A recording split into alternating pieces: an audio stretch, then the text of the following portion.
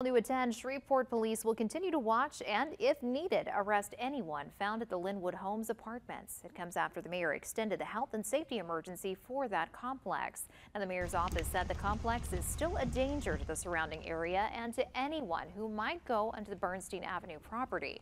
Now, the declaration also gives Public Works and property standards permission to take care of any hazards or illegal trash at the site.